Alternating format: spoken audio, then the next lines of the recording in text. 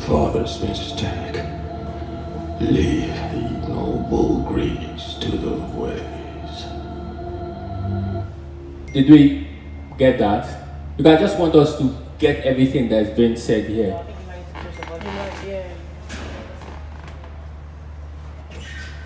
Selorm, you have to increase.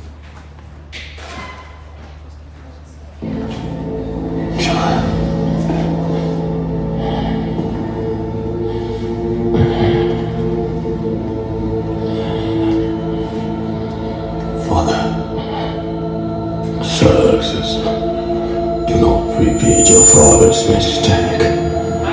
Leave the noble Greeks to the ways. Only the gods can defeat them. He says,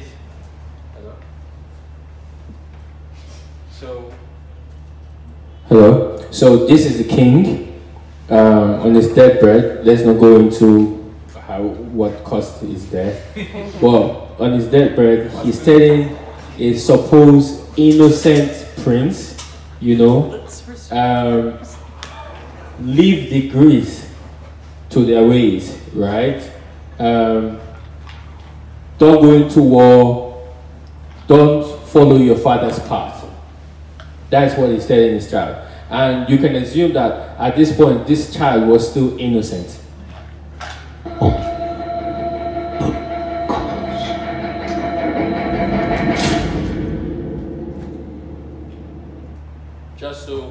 Just so we are clear, she practically removed the spear, knowing that the spear would kill him, so that he cannot finish the information that is given to his heir, right?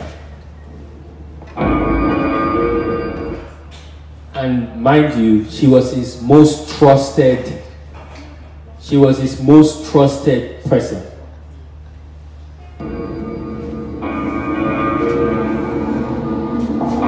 For 7 days, Xerxes mourned, paralyzed by grief. On the 8th day, Artemisia whispered the seed of madness that would consume him. Your father's words were not a warning, but a challenge. Only the gods can defeat the Greeks. You will be a god king.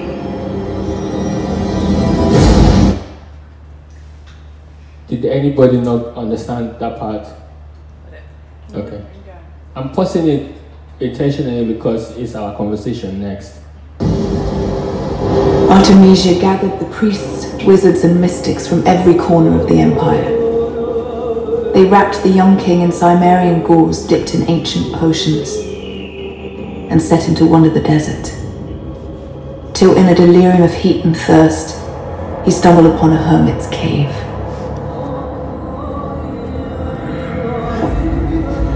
Xerxes passed the vacant eyes and empty souls of the hollow creatures that dwell in the dark corners of all men's hearts.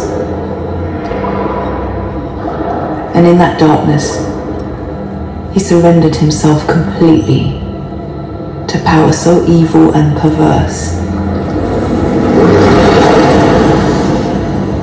But as he emerged, no part of a human man that was Xerxes survived.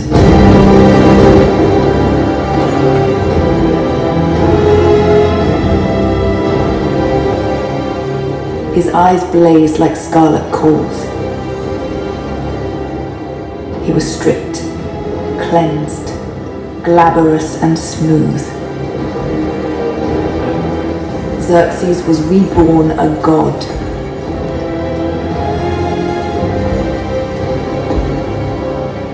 Artemisia trusted no one.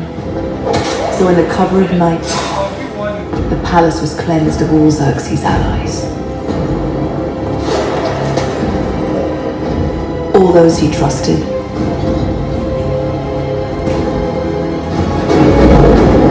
All those who had raised him.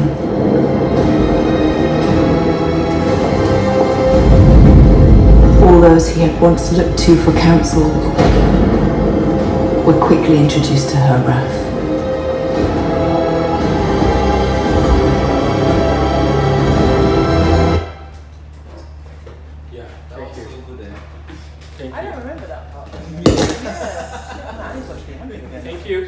Thank you.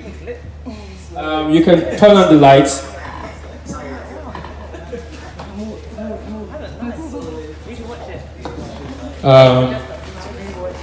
Antonisha is metaphor for people, places, and things.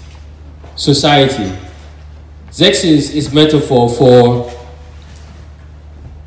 the boy child that is the face of misogyny, toxic masculinity, masculinity, and patriarchy. What people remember is the evilness of Xerxes, but they do not remember that he was one that fragile, vulnerable prince who was trusting the words of his father and trusting his father's most trusted person to guide him. And that same person orchestrated the person that he became. Now, the question is he living a lie or a truth? Because he did follow that trust through a journey, and he did become God. Is that journey a lie? Or is it a truth? And when you remember that movie, you remember the conversations with Antonisha and Xerxes in the battlefield, and she talked down on him and said, I made you. She reminded him. But the people who watched that movie don't remember this part. They don't remember this part, you know? But they might remember the part where the man, the king, you know, threw the spear just to prove that Xerxes was a human being, and he bled, right? And then the Greeks knew that, oh, this is not God, and they could fight him. And this is our reality. The people who are supposedly trying to make the world a better place and unlearn and relearn and rid it of toxic masculinity and everything.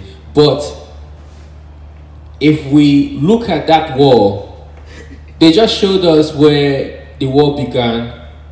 The Greeks won, but the Greeks did not win it for the world. They were fighting for grace. Are we looking at this metaphor well? So, one love. You're welcome.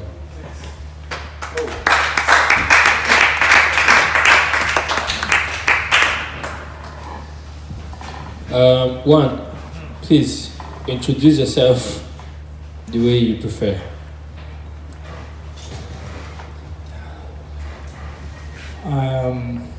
Someone who was feeling cold sitting over there, and I'm feeling less cold over here, which is good for me. Yeah.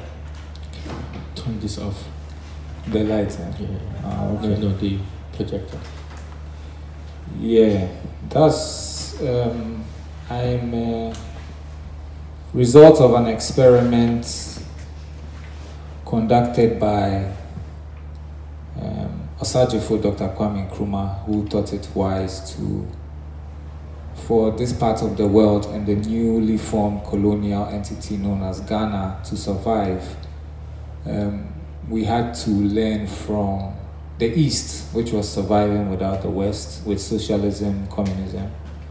And so my father was sent to Romania to study petrochemical engineering because Kwame Nkrumah wanted us to be our own capitalists, to drill our own planet, this part of the planet, and to handle everything until production of whatever we use the petroleum for.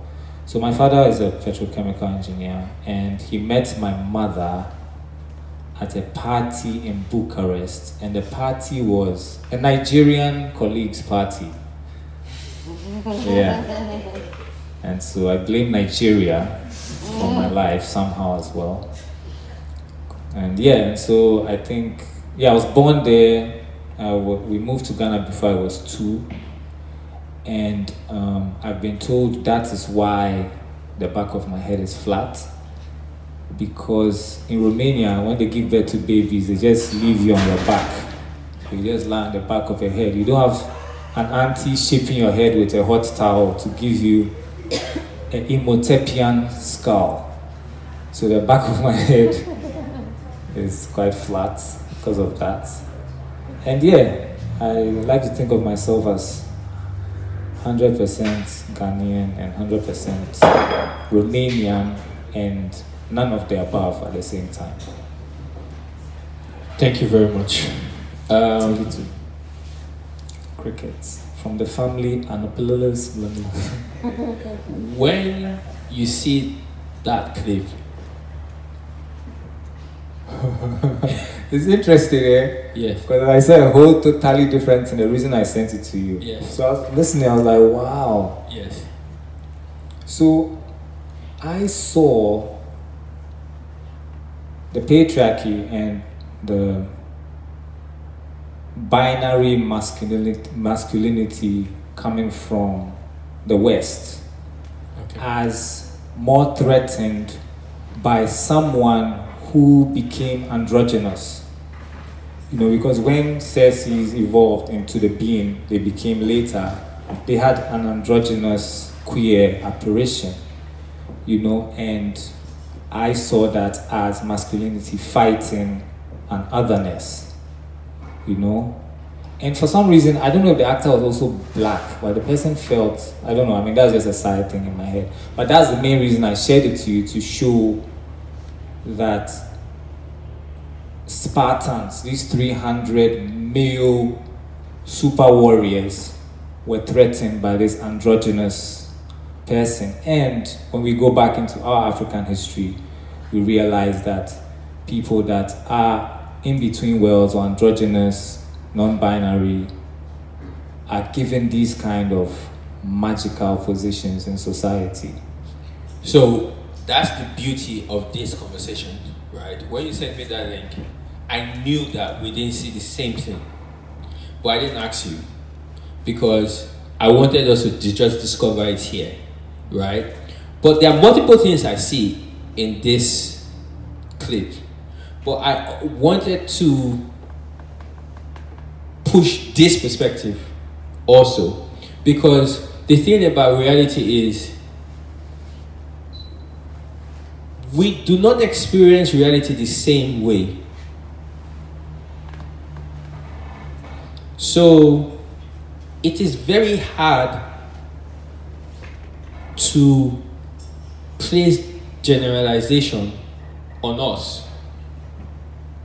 But critically, generalization helps for production, data control, data manipulation, which automatically leads to the most powerful people become powerful and the least powerful people become less powerful.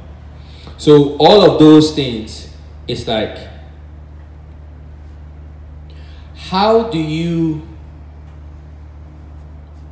position yourself in a society that celebrates what you do not celebrate? And society now meaning community, family, friends, associates, and Accra, Ghana, Romania, anywhere you find yourself. When you find yourself in a space where you look around and in the majority, people do not celebrate the things you celebrate, how do you position yourself? Charlie, it's interesting because when I'm in Ghana, around my peers, I am quite stern about plastic waste, right? About taking rubber bags when you buy things, about straws, just different like single-use plastics, plastic bottles of water. I'd rather drink from a pipe and get stomach dysentery. But I try and go for dispenser or filters and stuff. And me, I look but at in that. the house, you have a dispenser. Yeah, I do. Yeah. I do. But because I embrace all possibilities, I also know that the person drinking from the plastic bottle, though plastic bottle is not good, that's not the person that is going to cause global warming. Yeah. The person that is going to cause global warming is that person that is making millions, and they know that Jeff Bezos, or they are that person that is controlling the heavy production. If you have the strength to fight me, go and fight that person.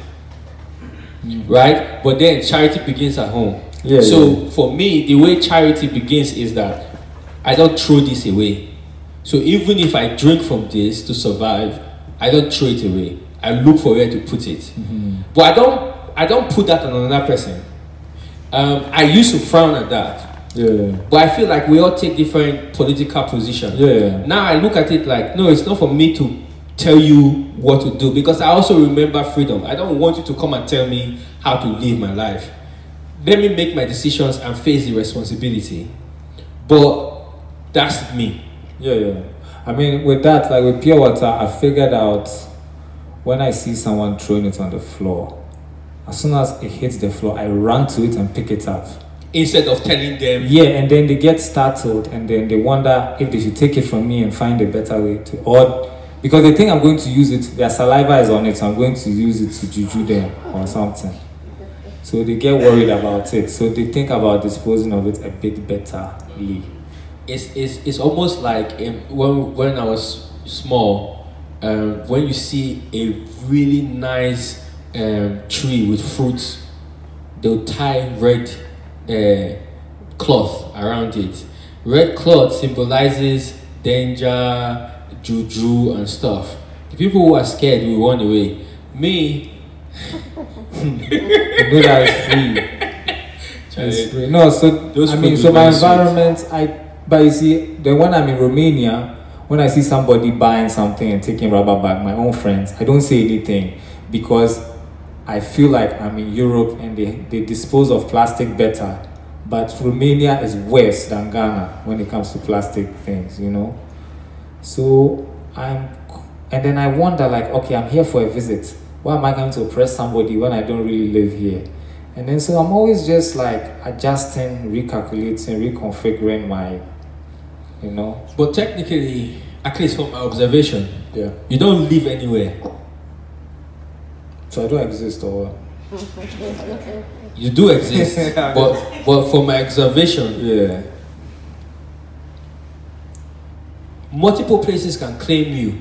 And I'm not talking by passport, by just interaction, by just support, by just familiarity, love, community, by even offsprings and lovers and friends. So many places can claim you. So how do you even identify where to place politics? Charlie. I mean, I just try, you know, much as possible to not, like, I walk this balance of not being a hypocrite, you know, and that's just my personal everyday battle, you know, and I try and like make sense of stuff. Like, I just watched this documentary called Seaspiracy, which is now making me question my eating of fish. That it's eating fish is worse than plastic pollution. And so I'm now questioning Because of the famine. Yeah, but at the same time, then I hear that Jeff Bezos goes to space and he has burnt or he has created enough carbon dioxide. No, he's created an amount that it will take 1 billion human beings to create in their lifetime, just by him going to space and coming back. And some people will be seeing this conversation and be like, oh, are they not supposed to be talking about masculinity and toxic masculinity? But guess what? Toxic masculinity, let's not be talking about masculinity now because there's so many forms of it. So we're looking at the problematic toxic masculinity. It shows itself in greed, it shows itself in oppression, it shows itself in power, which these things show themselves in patriarchy. In shapes. If you think of the rocket, it's like a dildo going to penetrate space. And when you're looking at that, you see that microphones are like penises. Yeah. That we are keeping very close. Unfortunately, I'm no longer that person. So when you look at that reality, you see that people will sit back here and be like, oh, that is not our problem. But it is toxic masculinity, it is patriarchy, it is white supremacy, it is all of these things that inform capitalism. Yeah. And the idea that we can take. Yeah.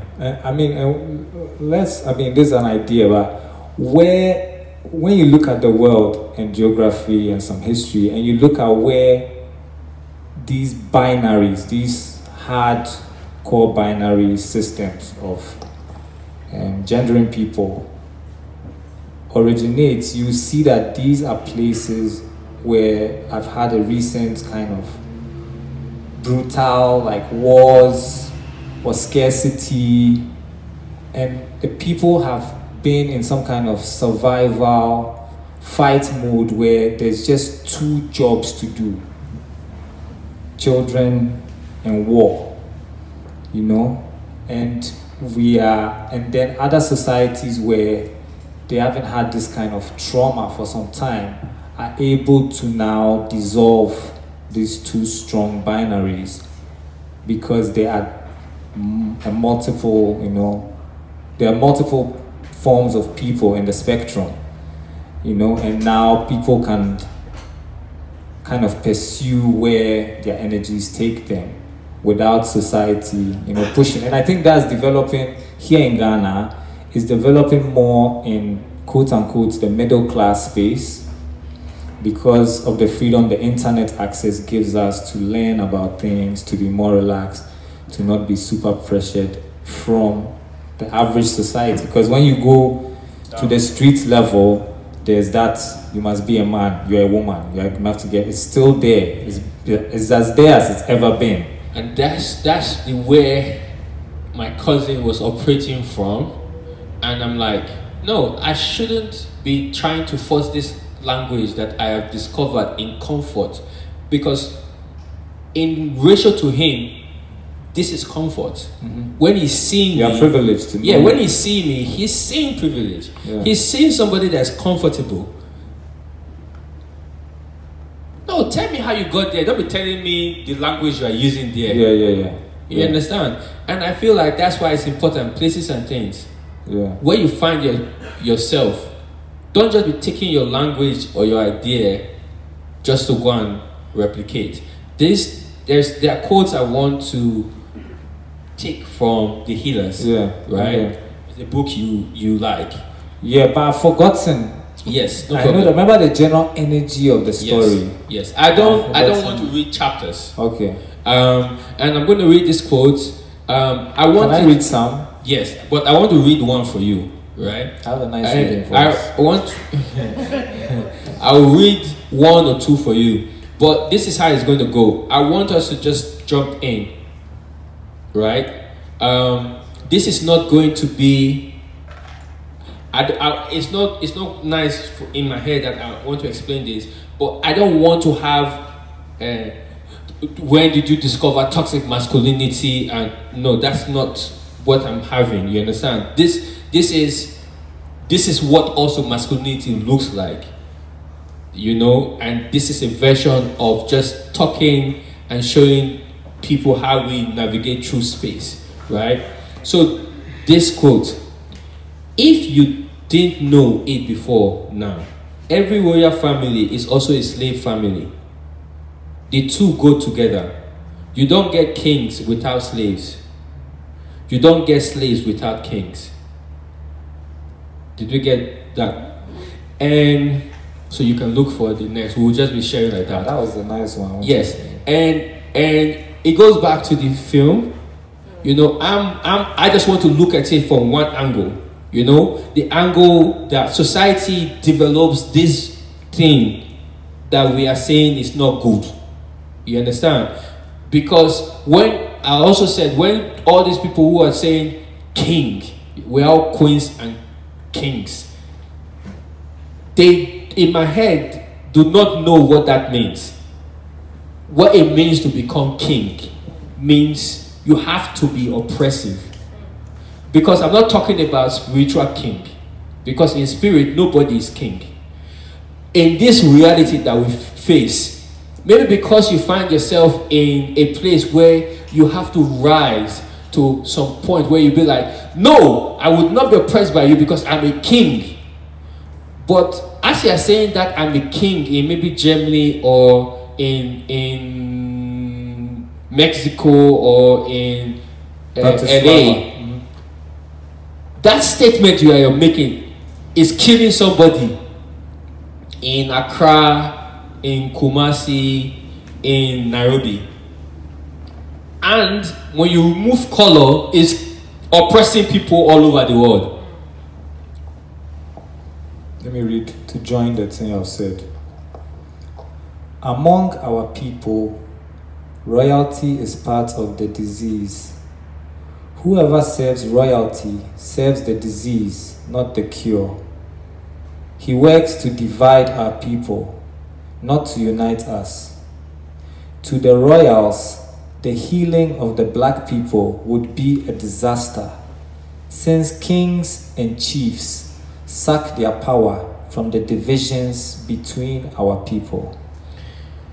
And on that note, I want to say this.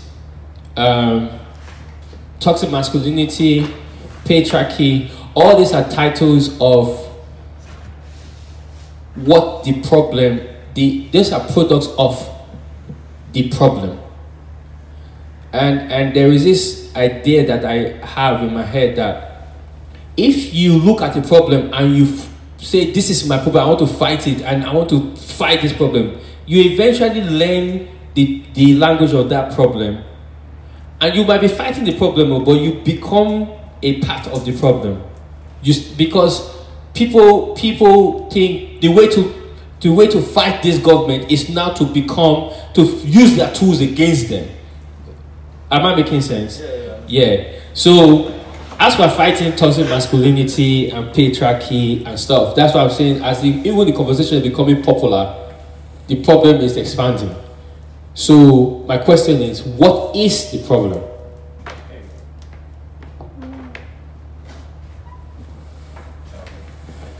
We are open.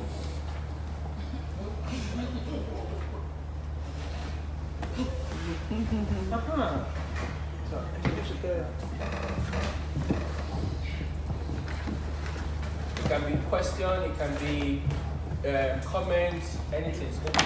Yeah, so I don't know what the problem is, if that is what everybody's looking at me for. But, sorry to disappoint.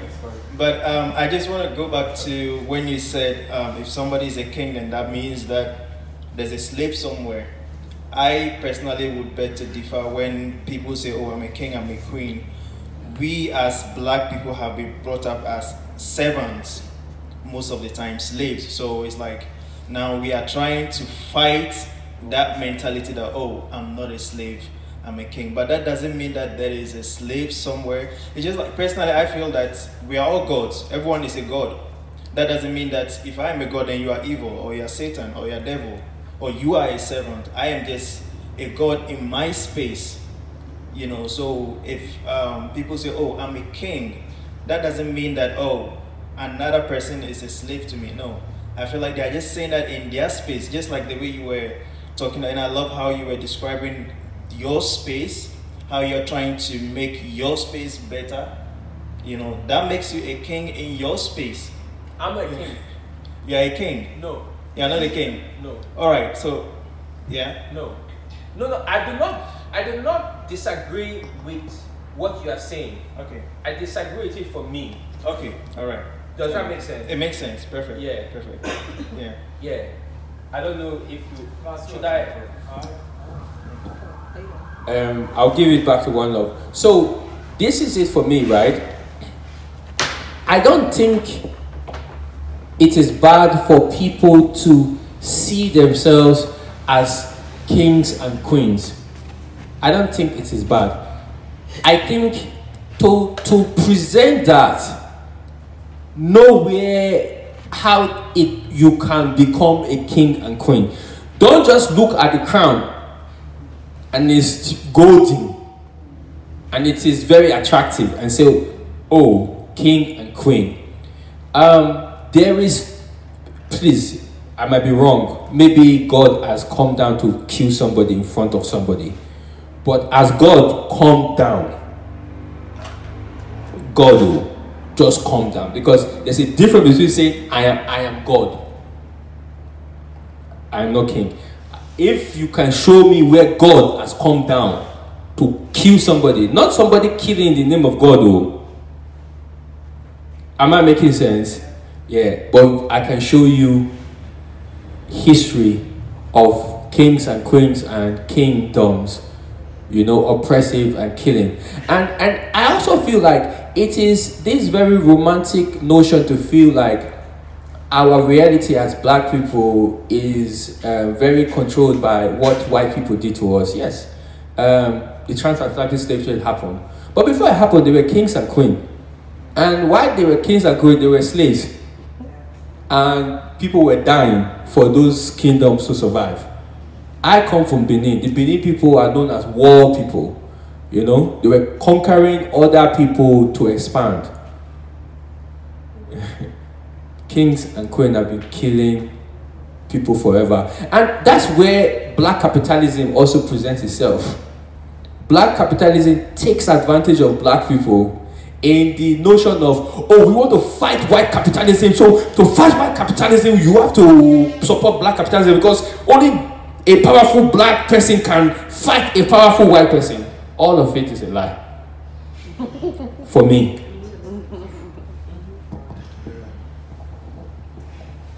Yeah, because it's about who is drilling more oil than the next person, who is polluting more water than the next person. And it doesn't necessarily mean that you have to now say because the white person is drilling more oil, the person who is drilling oil in Koforidua or Cape Coast is not drilling oil.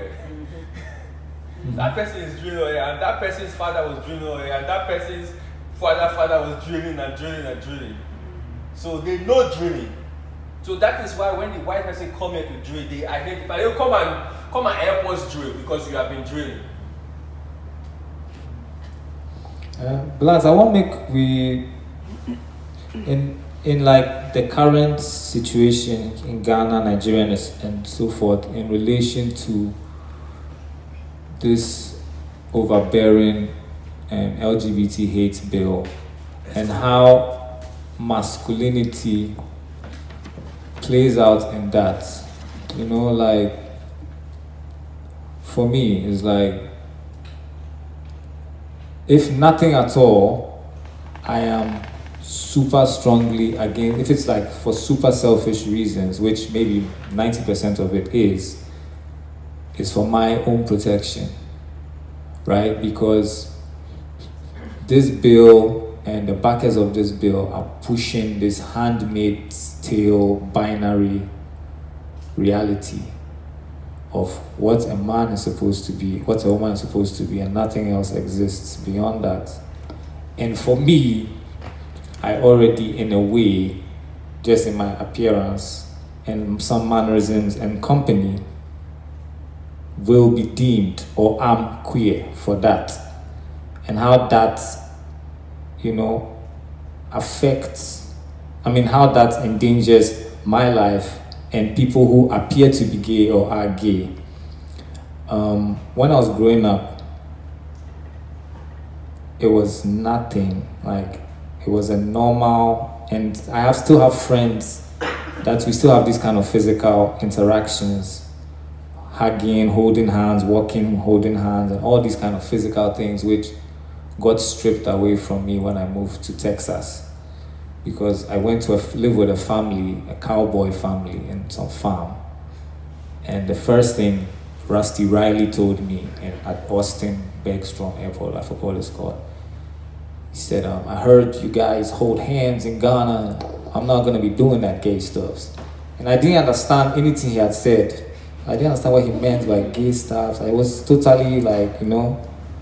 And so that's where I started realizing the boundaries other people had set, physical boundaries and so on and so forth.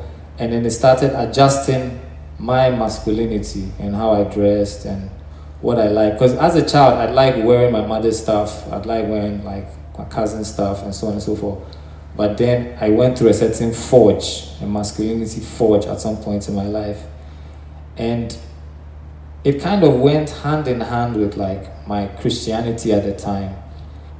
And when I got free of my Christianity by reading like Check Anta Diop and listening to Fela and so on and so forth. When I got rid of my Christianity, my religion, which is super masculine, of course, it's like 5 women. Yeah, Christianity. But you got rid of Christianity. Yeah. And those toxic masculine, or the journey into unlearning toxic masculinity. Yeah. By listening to toxic masculine men. Yeah. Yeah. It's like, I remember, I mean, it's the same, like... I'm not saying that you are not learning their ways. Oh. No, I understand that. I'm like... Yeah, but it's like you being physically touched in the bathroom. Yes. And by somebody who was sexually approaching yes. you, who was a man, and you got rid of your homophobia. Yes.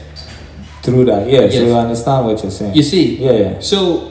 But are you saying that we are doing something good? Men are doing something good? No. But you're talking about the coincidentalities of things. Yeah, I'm saying at the end of the day, it's not as easy as good and bad. Yeah.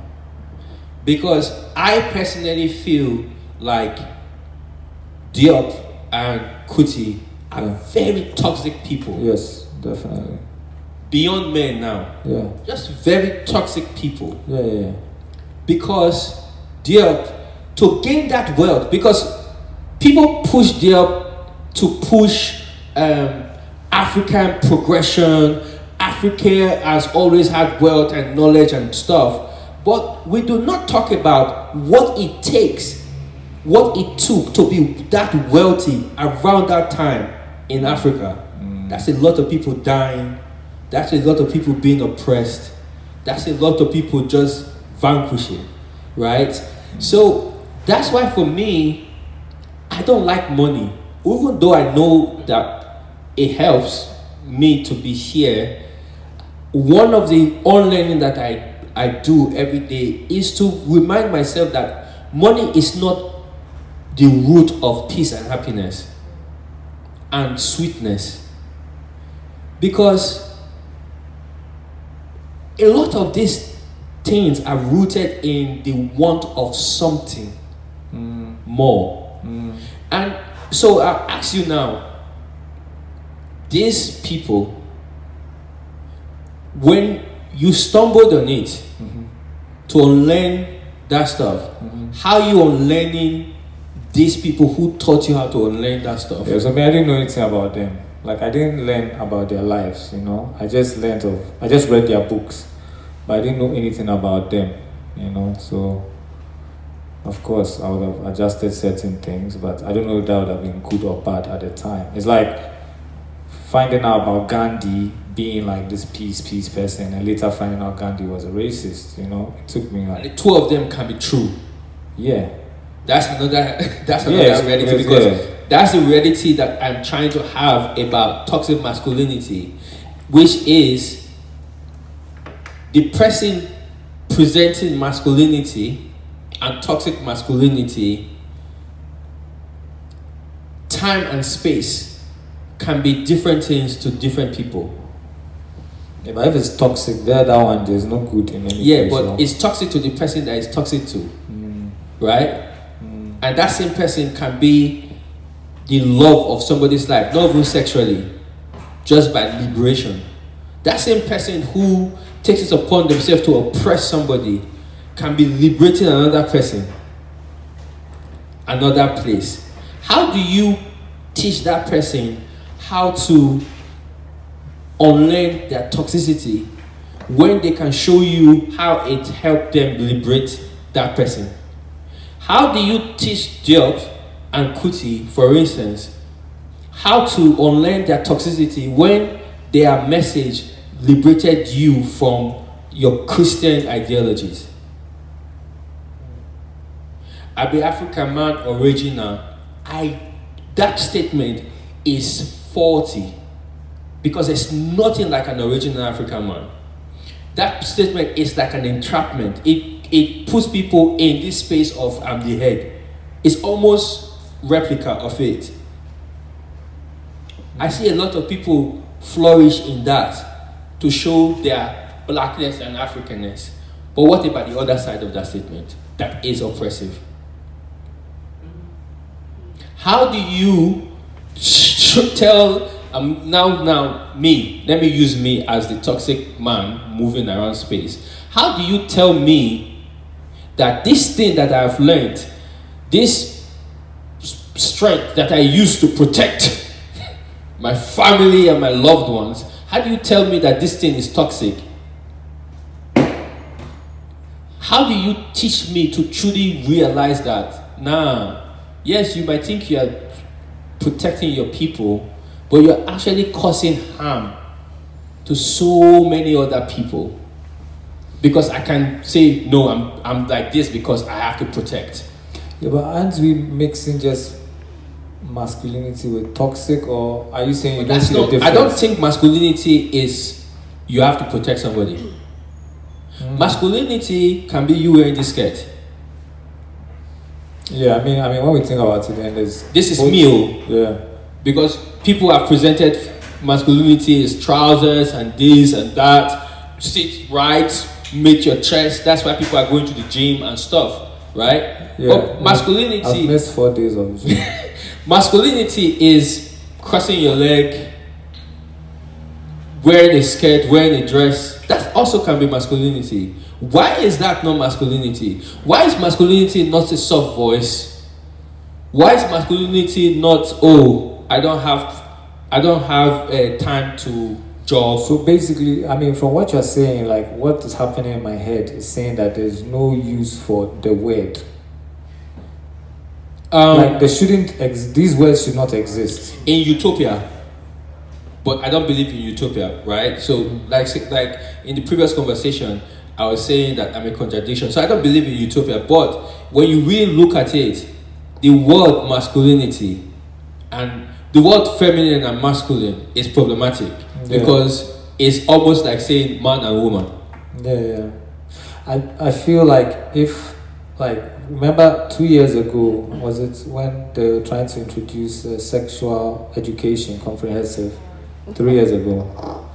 And I feel like if the youths were growing up knowing about genders and non-binary and sexualities and all these realities, that in their future they will not be having to have this conversation, you know, about what is masculine and feminine, because it's just everybody's queer, you know.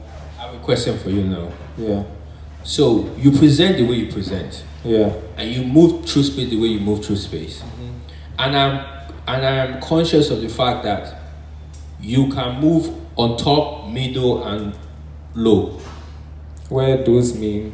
You said middle class just in Ghana. So let's look at working class, right? So you have a group of working class people around you, and you people are gisting. Yes, they know this side of you, but you also have a side where you can survive anywhere. So you also have a side that also can be authoritative, that can take control. So the people who might be around you might also be feeling that energy. They know that you are like this, so you're wearing your skirt where you dress how you want, but they also have seen you in action. So how do you tell them what to follow? How do they know that they are supposed to be in transition? How do they know which of the side is the right side?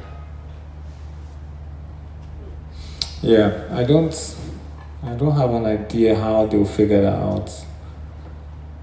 But I just hope, you know, in the way I move, that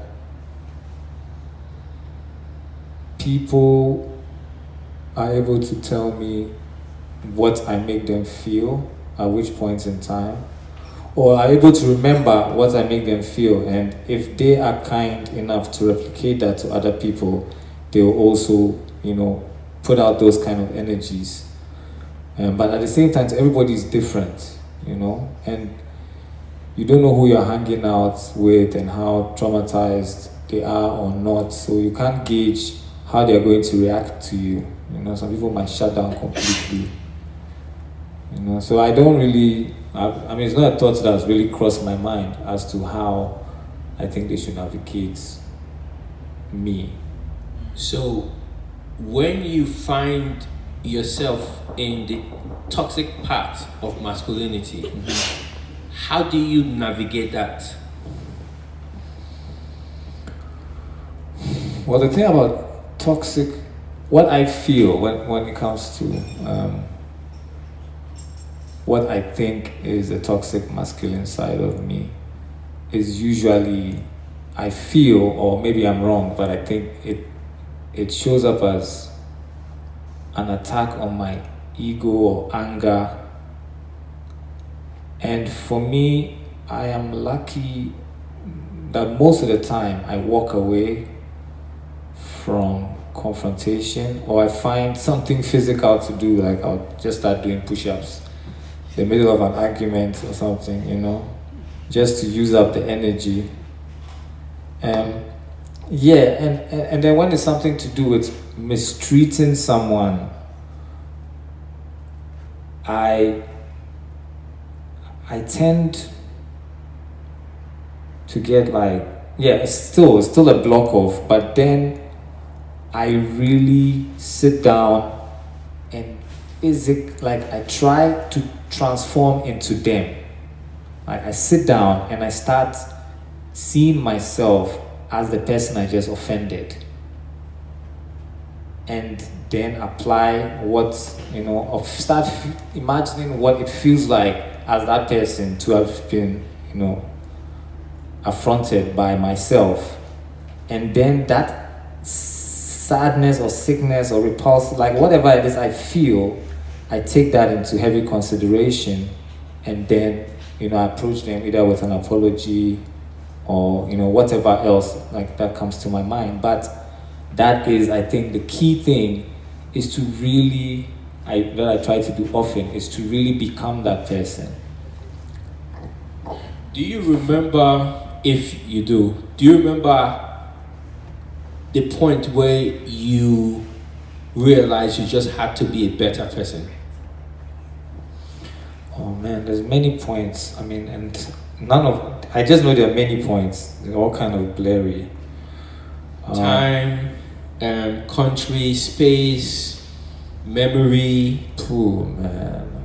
One thing that you can remember, it was like, at this point, things had to change. Not really, you know. I remember a point where I was about to go into the forest, to live in the forest, like to forage, and to live by a river. That was my thing.